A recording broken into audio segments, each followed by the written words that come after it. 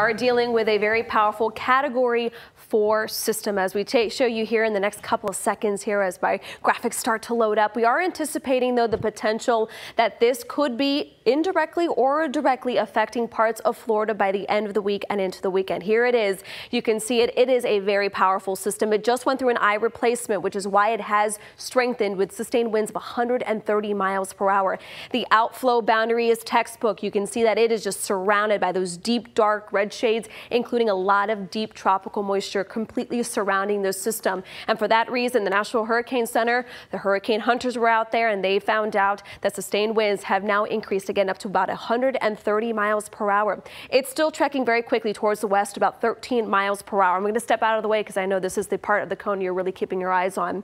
It's still anticipating just to brush parts of the Caribbean islands throughout Hispaniola as well as Cuba. But now the latest advisory does have parts of South Florida under the cone of concern. But again, their cone of uncertainty is what we're going to call it, because by the time day 5 and 6 go out, the models are still in very much disagreement. So we are going to have to keep our eyes on it, not just for today, but throughout the next couple of days. This is not the time to panic. This is not the time to stress out, but it is a good time to start talking and reviewing your hurricane plans with your family and friends, and of course, starting to work on those hurricane supplies. Here are the models. Again, they are in pretty good agreement till about they get to the Bahamas, southern Bahamas, I would say, because then you can see that they start fanning out.